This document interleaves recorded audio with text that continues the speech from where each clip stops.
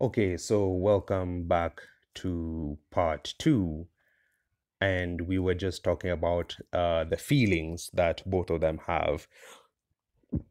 INTJs have this issue where they kind of appear like stiff robots. They're really not touchy-feely people. Like out of all the types, you'd say ISTJs, INTJs are really not touchy-feely, really do not like hugs.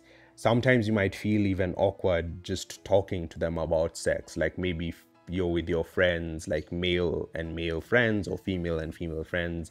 You might just feel awkward talking to them about sex, like these physical things to do with the body.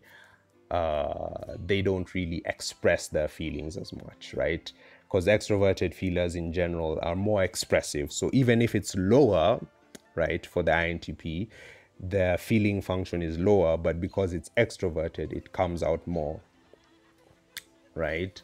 So INTPs, it's extroverted, the feeling is extroverted, but it's the inferior function. So they can be very goofy people. So they might have a goofy smile, or they might, I think they do wear their heart on their sleeves. Like it's kind of very easy to tell how an INTP is feeling emotionally, because they sometimes are not very subtle, right? They're not really very subtle with how they feel.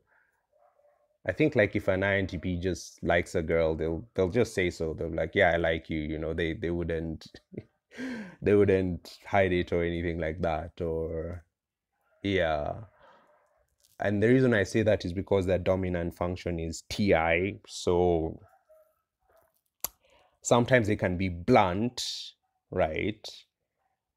And it's coupled by the fact that they express their feelings. So it's TI bluntness coupled with FE, in the sense that they just say things like, if an INTP doesn't like food, emotionally they'll be more, like if you gave an INTP food to try and they didn't like it, they'll visually on their face, they would show more disgust than the INTJ. I think INTJs can be still as blunt.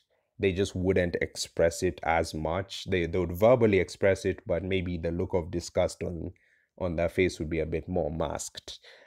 Basically, I'm trying to say INTJs would be better at winning a poker game than INTPs if we're basing it on facial expressions. So facial expression wise, body wise, they're more expressive. They just express their emotions very awkwardly. It's kind of like comparing Sheldon from Big Bang Theory to Wolowitz, though those are two that they're not INTP and INTJ, but Sheldon kind of expresses his feelings awkwardly, like when he tries to hug someone to comfort them, but Wolowitz is kind of creepy when he expresses his feelings. So, yeah, people would probably say INTPs can be a bit weird and creepy, but INTJs would be more stereotyped as cold, aloof, and distant. Moving on to some of the differences between their intuition. Introverted intuition is sort of like a spotlight, like a bright spotlight or a single laser beam pointed in one direction. So INTJs have this sort of tunnel vision where their goal is to just focus on one thing, and any new piece of information they get is really just to build up that one thing. So if an INTJ wants to be a lawyer, anything they read, they're mainly focusing on it purely for the sake of trying to improve their knowledge about law. So if an INTJ wants to be a lawyer, if they hear about economics, the only question is, okay, how does this economics affect the law, right? So if let's say they want to be a lawyer and they hear um, a country has higher, like they've increased their GDP, they don't really care about their GDP, but they're more wondering like, would that lead to new regulations, right, with the law? Or for example, the trade tariffs, the time there was a fight with Trump and Xi Jinping with the trade tariffs, if the INTJ lawyer is more concerned with, okay, how does this law affect companies, whereas the INTP has a more general NE concern. Yeah, I think this is much easier if it was like an INTJ versus ENTP video just because of the order of functions. But anyway, um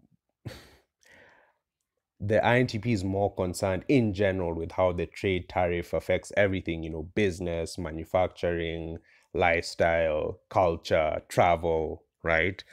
So that's what INTJs do. And even though Warren Buffett is seen as sort of an ISTJ, he has sort of that, both SI and NI have that tunnel vision where they focus on one thing and one thing only. So Warren Buffett, for example, he specifically and repeatedly says anything outside of his field of competence he doesn't bother with. So computers is like, that's outside my field of competence. Technology companies, outside my field of competence. So they just stick to what they know. It's like they know one thing, but they know it very, very, very, very well, right? INTPs, on the other hand, they read more broadly, right? Out of all the types, they're the second type to be most widely read after ENTPs. So INTJs will have a more narrow focus, again, building towards one specific goal. So if again an INTJ could decide to be a physicist or a mathematician, and the only thing they're really concerned about is how does this affect maths or how does this affect physics. INTPs, they love reading broadly, so there is no link back to one idea. It's just a web of ideas, right? So anything, they just care about things for their own sake, ideas for their own sake. So they're more well-rounded with their ideas, right?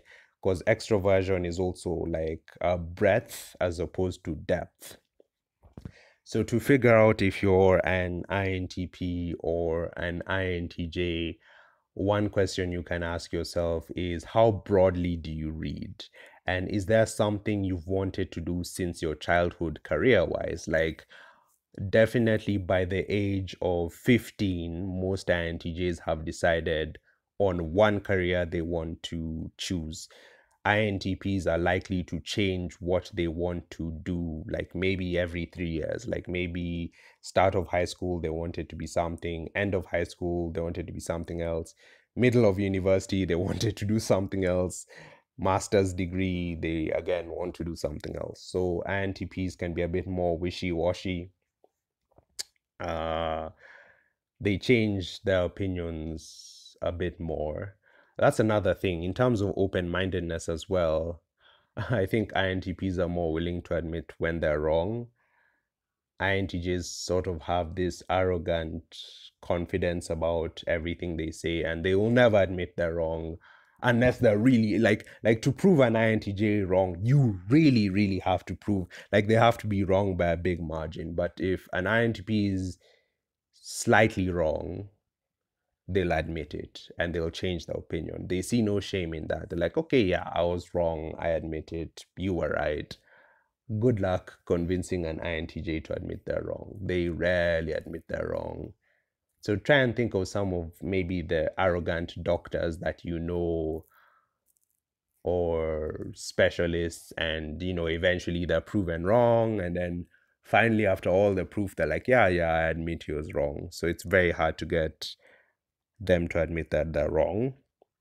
But the flip side of that is they're more self-confident in their ideas, so they're able to pursue their ideas more easily. And I had this interesting analogy about Riddler and Penguin from Gotham that I'll get into in part 3 of this video, so stay tuned.